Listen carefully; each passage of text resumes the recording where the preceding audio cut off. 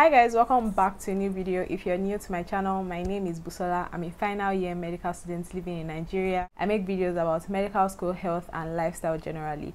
If you've not subscribed, please hit that subscribe button right now and check out all my other videos. I'm sure you'll find it very interesting. In today's video, like the title says, I'm going to be doing a textbook recommendation for preclinical students in Nigeria. So pretty much preclinical medical students are students in first, second and third year. From your fourth year to your sixth year, you're in your clinicals. That means you do rotations in the hospital and whatnot.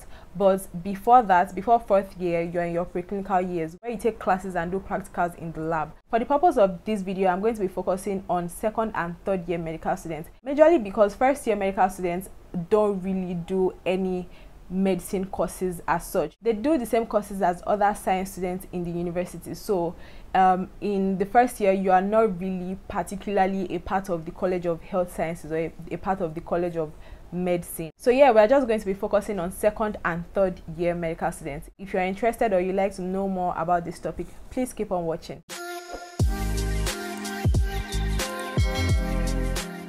The major reason why I decided to make this video is because I feel like it would be helpful for medical students, especially medical students who are about to get into second year. Because when I was about to get into second year, I was quite not educated or informed on the kinds of textbooks to get, to be very honest. So what I did pretty much was I heard about a guy in the college at the time that was selling textbooks. So I just hit him up and I'm like, oh, I want to buy textbooks. What textbooks do you think I should buy? And this guy pretty much sold everything to me. Like, he marketed everything to me. Like, he didn't really make it seem like, oh, you're not going to need this, or just buy one textbook for one course. And you know, he didn't really advise me, obviously, because he wanted to sell. So I ended up wasting a lot of those textbooks by not really reading them as much. There are some textbooks that I just did not use, and even if I did use them, maybe I just read like maybe a topic from them and whatnot. So yeah, I am here so that you don't make the kind of mistakes that I made. So yeah, before we go on, I'm just going to say that I think that all medical students should have all medical textbooks. What I disagree with, especially if you're on a budget, is buying every and any medical textbook you see. There are pretty much soft copy editions for these textbooks. So I think that yes, get the important ones in hard copy, but the rest that are not particularly important, then just get them in soft copy, because a lot of the time you won't even really use it like that. You probably just need to read maybe a topic or two from them, and honestly, you don't need to buy a whole textbook for that. So medical students in preclinicals take three major courses: anatomy, biochemistry and physiology. So we're just going to be focusing on those three. Anatomy is divided into three courses. Like, under anatomy there are three sub courses, and we have the gross anatomy, embryology and histology. So I'm going to be giving textbook recommendations for those three subtopics.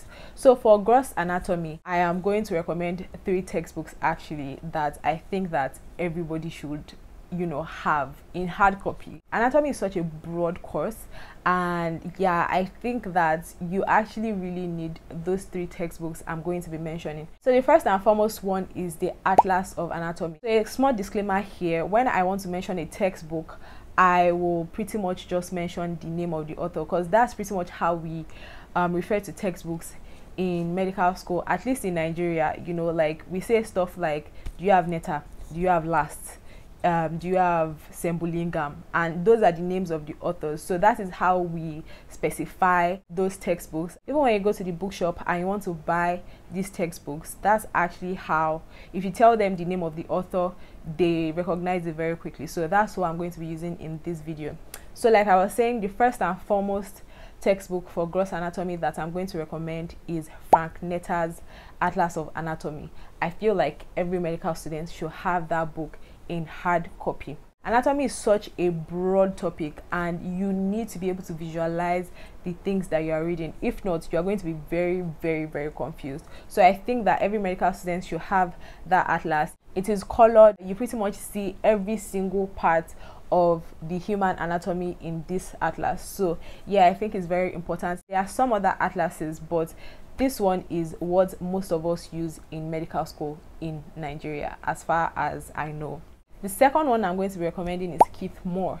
This is a very huge book, but if you want to know anatomy properly, this has to be your anatomy Bible.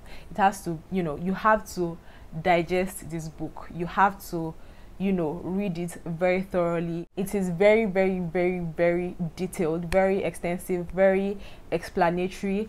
I would not advise for you to read it for the first time when you are preparing for an exam, because it will really, really, really, really waste your time. So I won't advise anybody to use this textbook for revision, for revising for an upcoming test or an upcoming exam. I think that it is more for understanding in depth what the anatomy of the human body really is about during the session. So I don't think you should, use this as a last minute book, except if you have taken notes on it and you already understand it well. So that brings me to the third textbook, and that is the last anatomy textbook.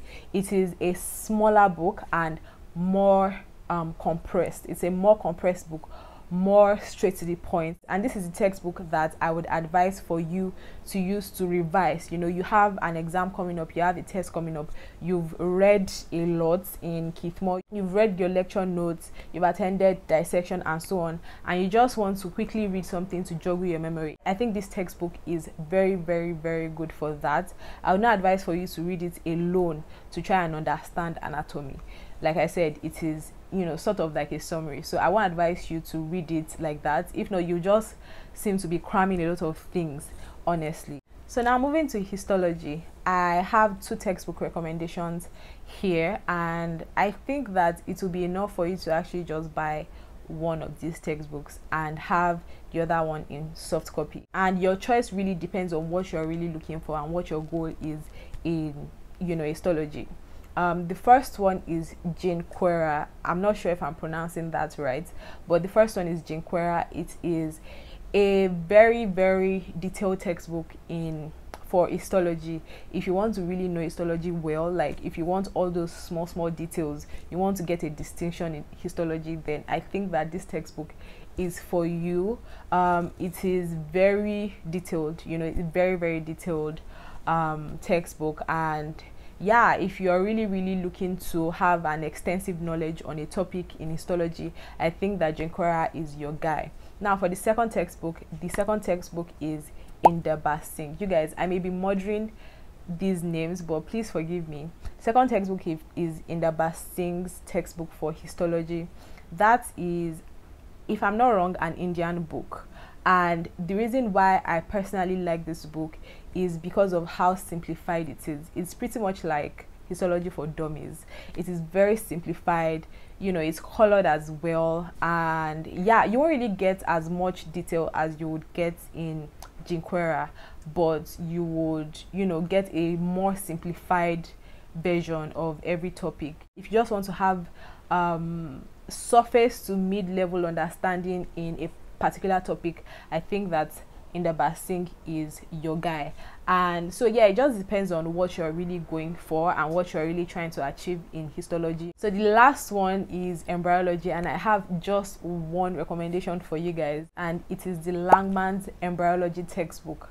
This textbook is, pretty much what, as far as I know, all of us used for embryology. Everyone had this textbook. It's a very good, very detailed textbook in embryology.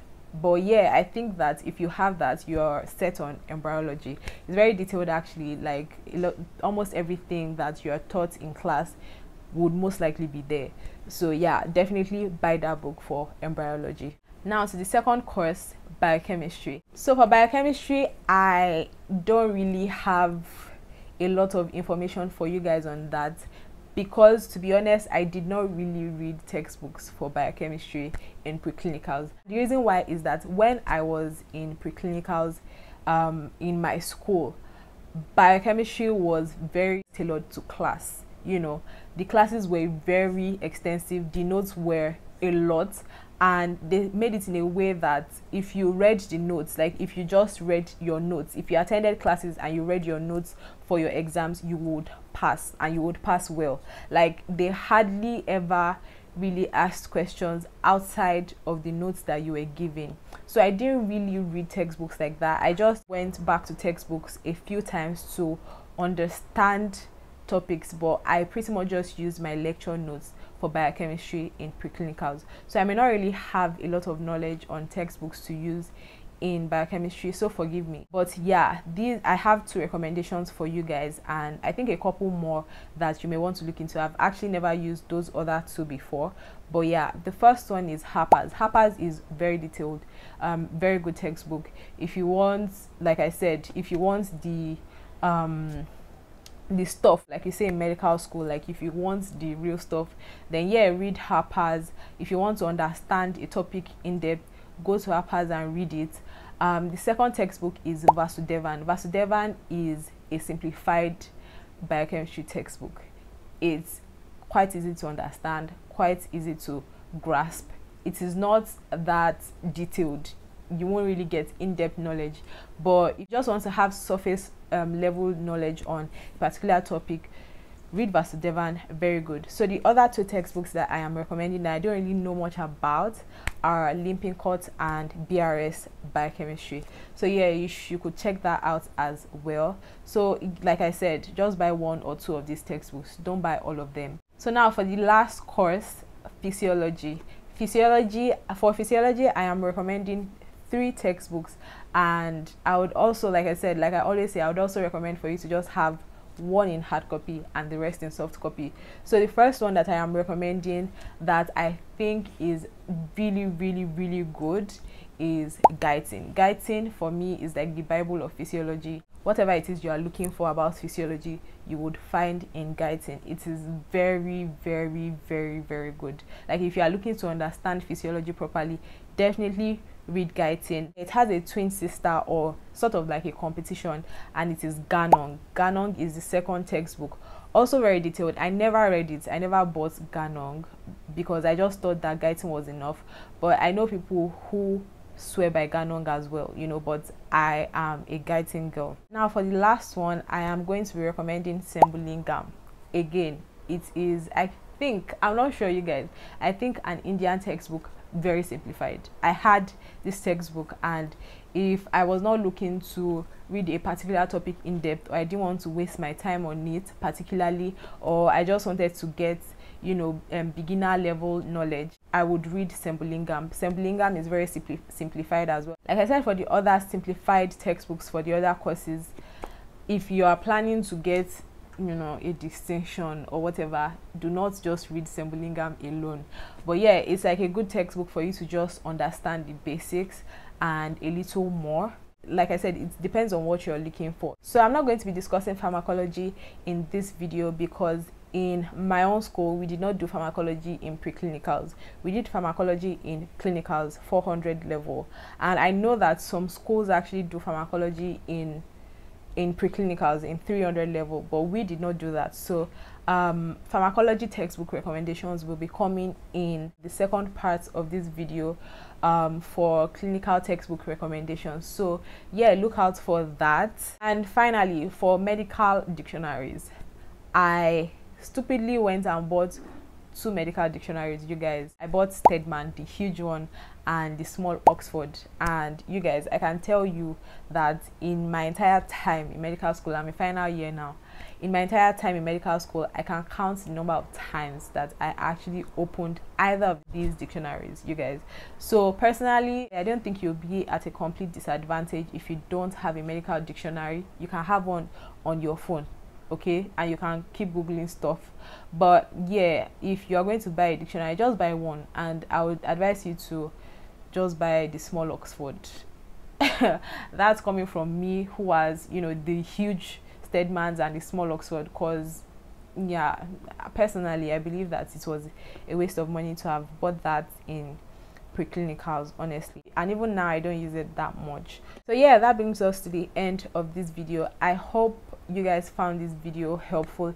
If you did, give it a thumbs up. Hey guys, I would like you to do something for me. Help me share this video with your family and your friends, and I would particularly appreciate it if you take a screenshot of this video and put it on your Instagram story and tag me. It will really help my growth. We are trying to hit 1K. We are almost there, you guys. We are almost there. So yeah, please help me spread the word. Thank you guys so much for your love and your support, and yeah, thank you so much for watching. Don't forget to be kind to yourself and be kind to others. I'll see you in my next one. Bye.